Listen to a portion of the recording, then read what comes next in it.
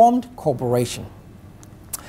When we're talking about zero-sum game, very quickly, we have two circles. This is a negative circle and a positive circle.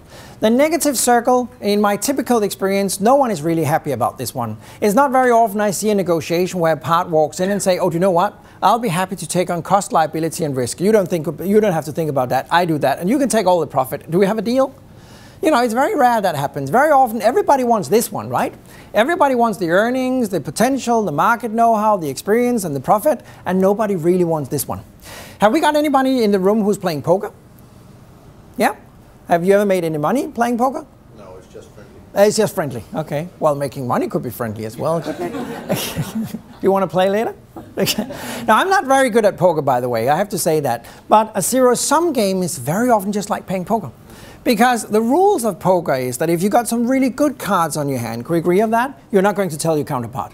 You're going to send out a smoke screen, you're going to bluff, you're going to pretend that you got some bad cards on your hand.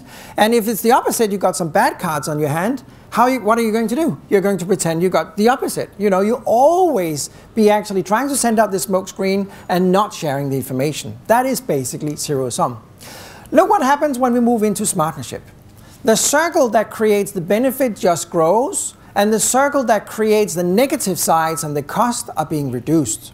And why is that? Because even before we start splitting and sharing the potential of Negoeconomics, we are trying to reduce the cost for both of us, and we are trying to increase the value for the both of us. So, if zero-sum is like poker, Smartnership is like a puzzle. Have any of you ever tried to one late night, something like that, sitting with a big puzzle? Have you ever tried that? I did that years ago. I never figured out why I started this project, but I was sitting with one of these big puzzles with thousands of pieces, and I was night after night, I was sitting there working with all of those pieces. I'm never going to do that again, but I was doing that, sitting there, putting all the pieces together, and it took me hundreds of hours, basically.